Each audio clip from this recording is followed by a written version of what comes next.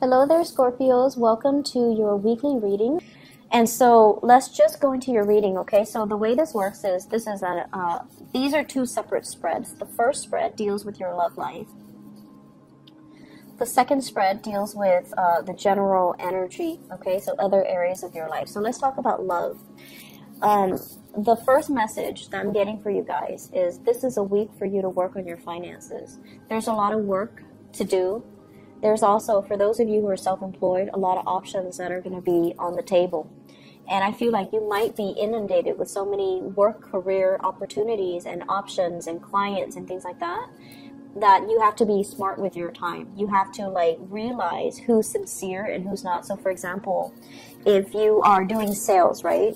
Some people are just calling around for quotes and they're not really serious in securing your services. But they're going to come across like, oh, I'm totally interested. And then you spend a lot of time with them and then you realize that they're not 100% committed, right? And so it's really important to follow the leads that will actually generate something or that will come to fruition rather than following dead leads. Does that make sense? So for those in sales, for those working on a contract basis, for those that are dealing with clients, just make sure. I see some really, really wealthy clients that are coming in, but they're going to drag their feet. So in the meantime, don't focus on these clients exclusively and think that, oh, you know, these are the big fish or these are the big portfolios that we need to land. Focus on the little guys. Focus on the people that are sincere, that need your services, that are in dire situations, because those are the ones that are going to generate the right connections and they will commit to your services, okay? So that's just kind of like a little bit of a warning.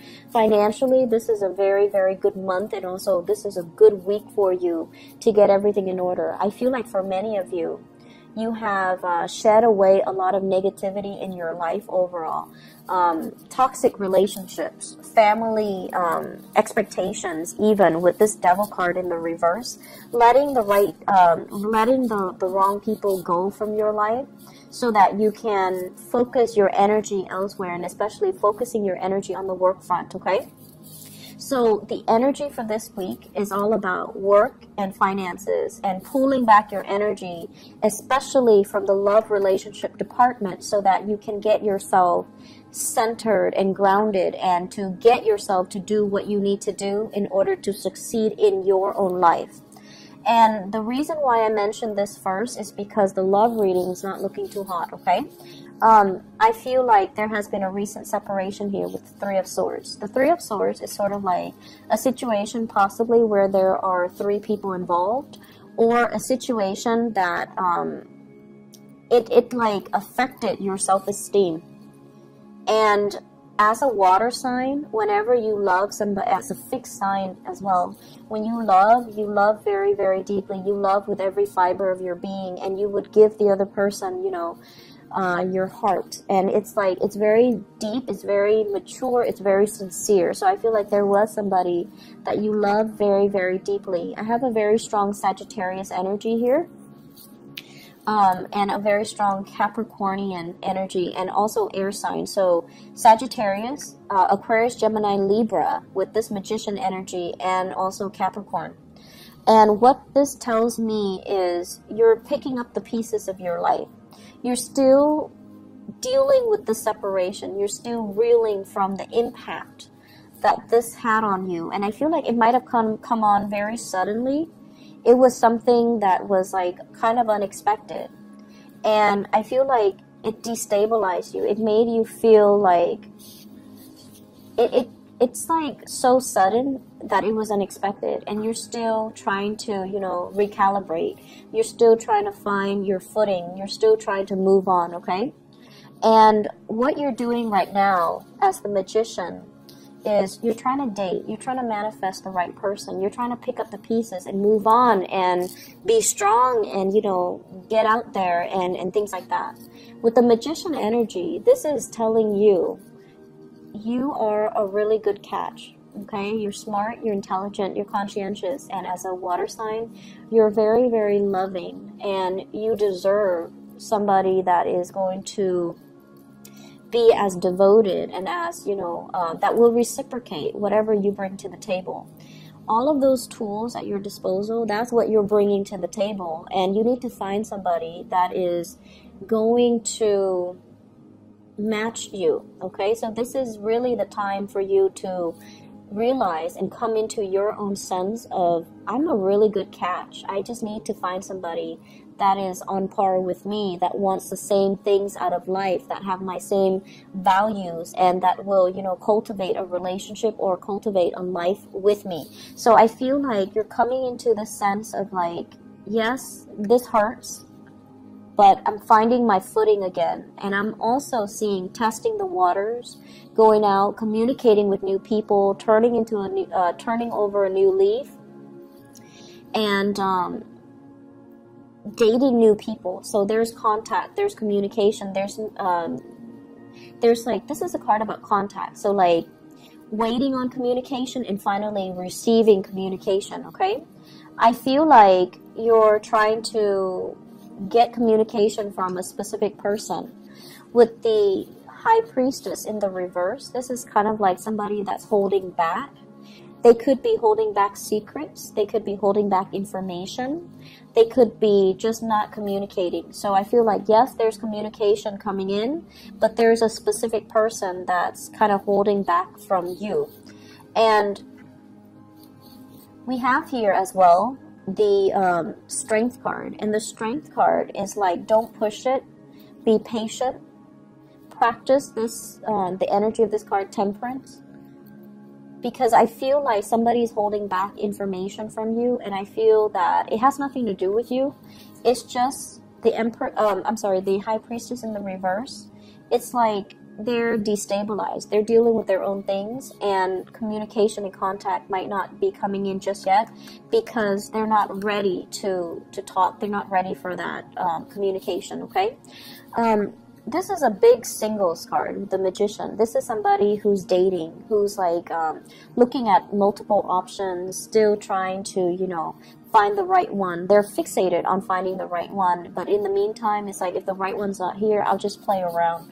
And there's nothing wrong with that, as long as, you know, you're straightforward about it. So I don't see things here that are bad. I just feel like if you're dating people, they might want to be more serious with you than you are with them. And I feel like you're still recoiling from this heartache. So you might just want to have fun, and they're a little bit more serious. They want that family. They want that union. They want that commitment. And I feel like they're playing it cool, but it seems like they're more invested in you than you are in them, which is, if we're looking at things as a zero-sum game, that puts you in a good spot, right? So if you're not serious, you should tell them that you're not as serious, okay? So let's not lead people on, okay? But I definitely feel like there's communication coming through. And I also feel as well you're trying to move on with your life, which is really good. So because of this portion of the reading, I'm inclined to say, you know, really focus on your career.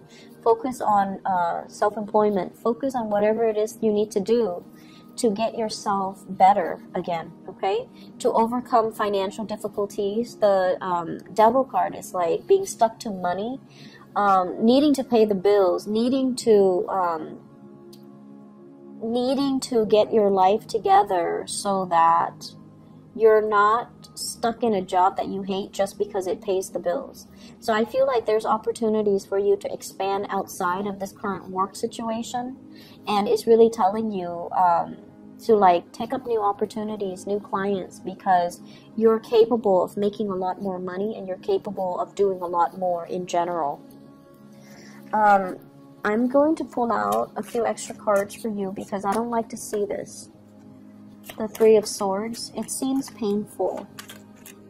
So let's clarify. What is that in relations to?